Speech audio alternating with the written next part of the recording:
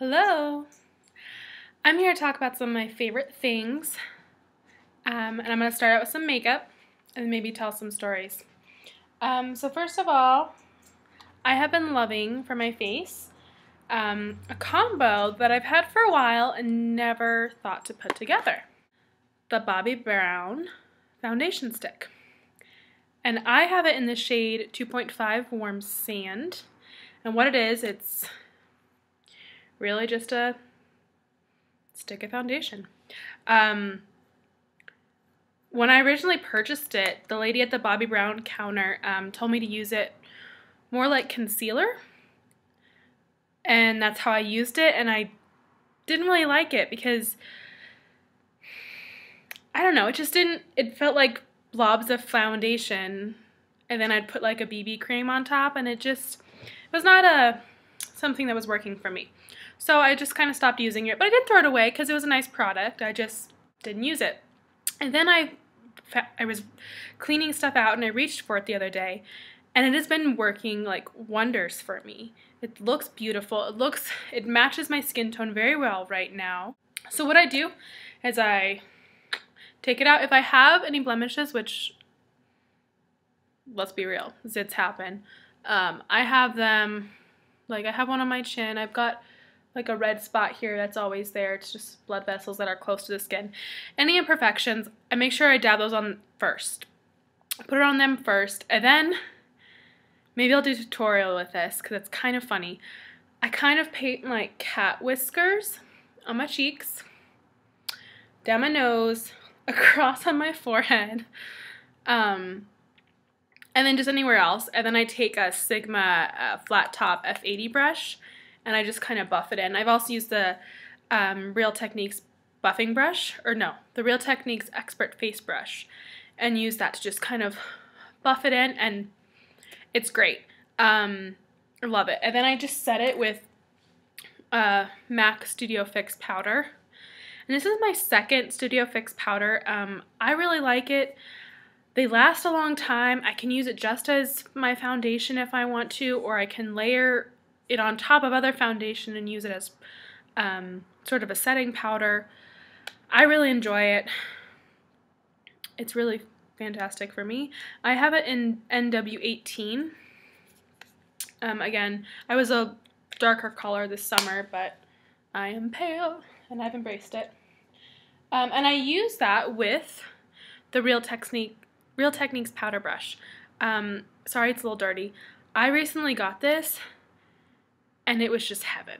I used to use a MAC powder brush, and I always found it was a bit, rough isn't quite the right word I want to use, but it wasn't a pleasant powder experience. Let me put it that way. And so this is like a perfect match made in heaven because the powder is really fine, and I just brushed it on my face, and it just has this texture.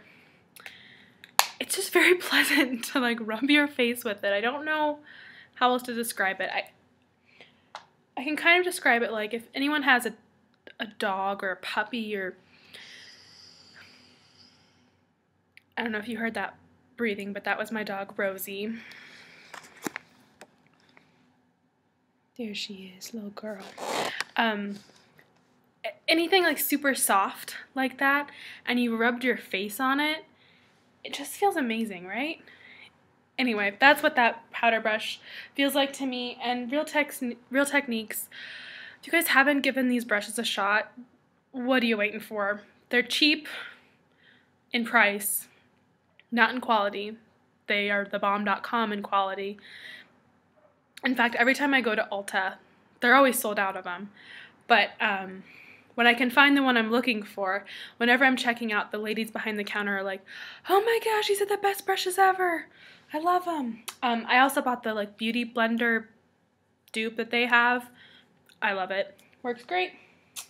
So I highly recommend Real Technique brushes. And they wash really well, which you wouldn't know because I didn't wash it, but I will. Okay, another product that I've been loving lately is the NARS blush. It's in the shade Lovejoy. Here it is. So this NARS blush I picked up from the recommendation of a fellow YouTuber. I believe the channel is Makeup TIA, and she recommended it. And even though she's completely different skin tone and coloration and all of that, she's got gorgeous red hair and brown eyes, which I'm about the opposite of that. It looks great on her. And when I was in the Sephora VIB sale a couple weeks ago, I was like, you know what, I'm gonna pick it up. Because the only other NARS blush that I had had before was an Orgasm. And I loved it when I first got it. I still like it. It's just, I found others that I've loved more. But this is such a pretty shade. It's like such a natural flush without being too pink. There is some like goldy flecks in there. They're very fine though, so it's not super obnoxious like the Orgasm can kind of be. I will say though, it looks great. I don't know about the lasting power of it. It could just be like no blushes seem to last on me. I don't know. I don't know. Even the Tarte Amazonian Clay, like 12-hour blushes, they don't cut it for me. Who knows? So I will say sometimes I layer an Hourglass blush on top of it. I do this for like my main blush, and then I just dab my blush brush in the Hourglass blush in the shade Luminous Finish, I believe, and it just adds a really nice little touch of pink without being like rosy Disney pink cheeks. Another product that I picked up at the Sephora sale is this little Bite Beauty lip pencil. Oh, I don't know what they're called. Let me look at it. It's this little Bite Beauty gift set. And so you open up the gift set, and it's like an Altoids tin. It's super cute. Little mirror on the inside, little paper. It's seriously like Altoids. And then you have these 4 colors. They're all very beautiful. 2 colors I've used all the time, like every day. 2 are a bit more bold. Might wear during the holidays, but they're just nice to have. These 4 guys were, I want to say the gift set was like $24 or $25.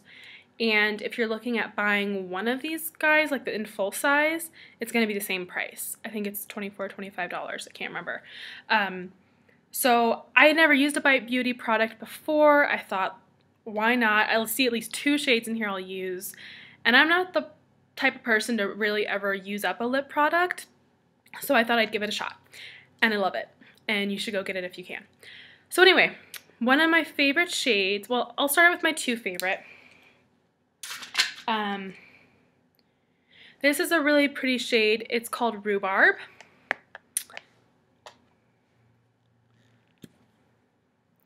It looks like this.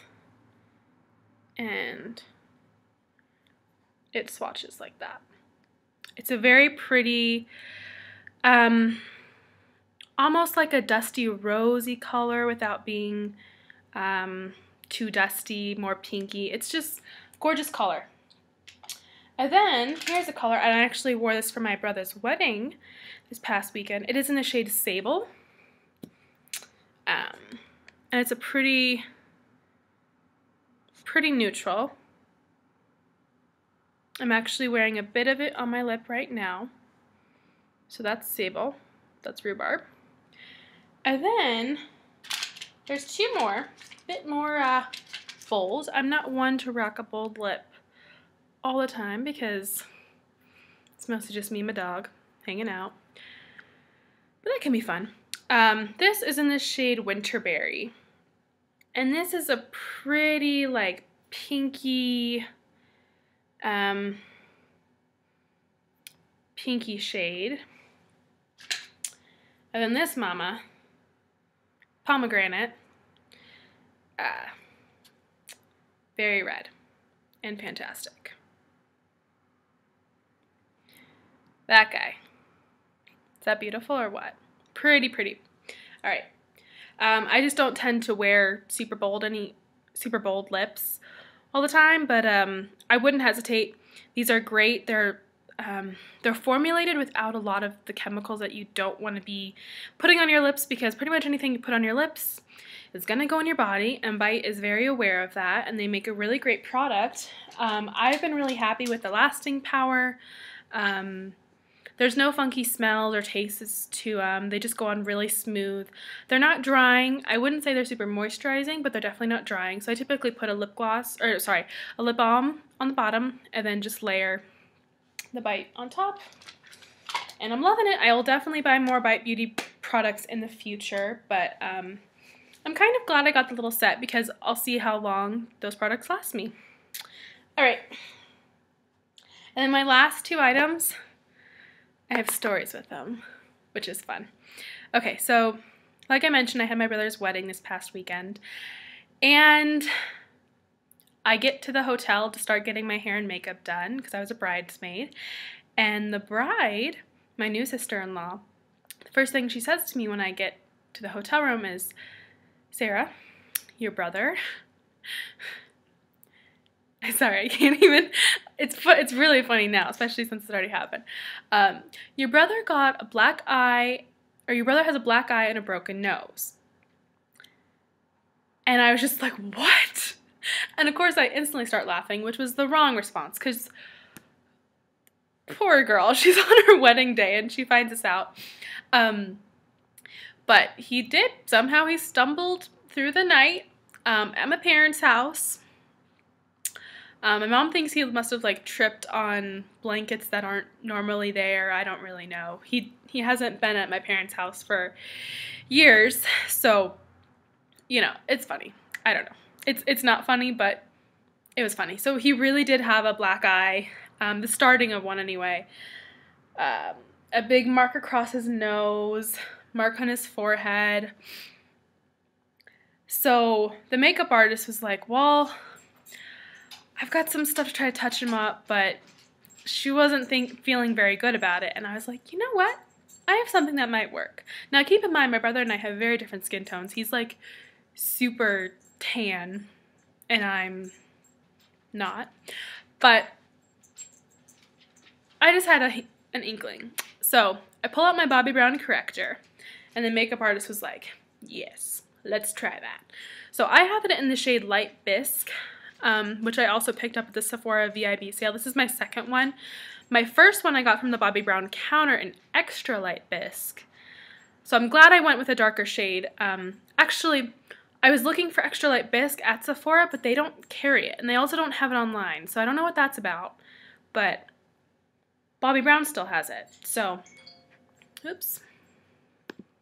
So, anyway, I went with the shade, and to me there's not much of a difference between the two, so it works for me, and it worked for my brother. So I have an awesome video, or a picture of the makeup artist dabbing this little baby on him. And of course, if any of you guys have ever used the Bobbi Brown Under Eye Corrector, this thing brightens up your dark circles like nobody's business. It's the bomb.com. So, and like I mentioned, he's super tan. So it was like tan, tan, tan, white, tan, tan, tan. Not like super white, but you know, very bright under his eye. Which as a female would be like, ah. But for him, he just looked like a reverse panda or something. So I pull out, then she kind of turned to me and asked, she's like, well, I guess we could maybe put something a little darker on top. And originally I was like, oh, let's go for my powder. And then she's like, no, that's too light. And then I reached for my Hoola bronzer. Something that I picked up at Ulta when I had a 20% off coupon there. This is the Hoola Benefit Hoola bronzer. This is the shade. And you know what? She just dabbed a little of that and it worked great for him. So I was just happy that I could help, that my makeup products went for a good use other than my face. And now I have that story to hold over my brother for the rest of his life. So that's awesome. Yeah. So those have been some of my favorites. I will say some other things I've been loving the past couple months. Music. Let's just talk Taylor Swift, shall we? The girl can do no wrong, in my opinion. I think she's just got such a great head on her shoulders, and she just kills it. Just kills it with everything she does, which is awesome. Another one of my favorites is actually the same night that I say night because it came out like midnight. The same night that the Taylor Swift album came out. My favorite artist of all time, her latest EP came out as well, and her name is Tristan Prettyman. Her EP is called Back to Home. I recommend everyone go give it a listen on iTunes or SoundCloud. It's probably on Spotify as well. I have been following Tristan for the past 10 years. I've seen her in concert so many times, and she'll be coming to Colorado soon, so I'm super excited to drive up to Boulder to see her. Her new album is just great. So between the two of them, I was just like dancing in my car, dancing with my dog, dancing around my boyfriend, looking at me like I was crazy. That's my dog dropping her toys. So love that. Love those two new albums. They're amazing. And speaking of Taylor Swift's Shake It Off, because I've had that song in my head all day long because of a certain blog post by Miss Essie Button. I guess she's been getting some flack lately from some haters. That's Rosie. Wants to say hi. You know, some people from haters just being hateful for no reason at all, other than they probably have either nothing going on in their lives or a lot going on in their lives, and they need to, Rosie, come up here, sit down, and they need to feel better about themselves by making someone else feel worse, which is sad. And I just have to say, like, I give super props to Essie for, well, Estee is her name, but I call her Essie. We're buds. No, we're not. I want to be. Yeah. I give super props to her just for, like, calling out her haters. Like, you know, I think it was Eleanor Roosevelt who said, like, no one can make you feel inferior without your consent. And that is true. And this girl just laid it all out there. She said, you know what, if you want to make fun of me because I have zits on my face and I didn't wear makeup in a post or in a vlog, like, that's really not her problem. That's your problem. And everyone has zits. Zits happen. Maybe someday I'll tell you guys about my struggle with acne because it has been long. Long struggle. And I'm just kind of having it work out for me now. So I just wanted to give a shout out to her because her posts are so inspiring to me. I love how real she is, and I just want to say, just shake it off, girl. What would Taylor do? Haters gonna hate, right? Just shake it off. So on that note, I would just like to say, how about go spread some positivity in the world today if you can. You know, the internet is a great place where people can meet people from all across the world. You can learn anything you want to learn. You can watch anything, listen to anything, put anything out there, and that's amazing. The sad part is that many people choose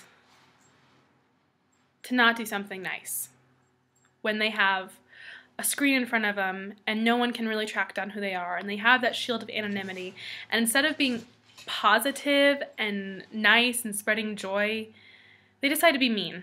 And I think that's sad. But at the same time, you know, I understand people go through things and sometimes they need an outlet. So maybe let's just think that's all it is and not take it too seriously. And in the words of T-Swizzle, shake it off. Alright, so that's it for me, guys. Thank you for watching. I'll be back soon. Let me know if there's any tutorials you'd like to watch. My dog was just giving a little shake. So she's shaking it off. I'm going to go shake it off. And we'll see you soon. Bye.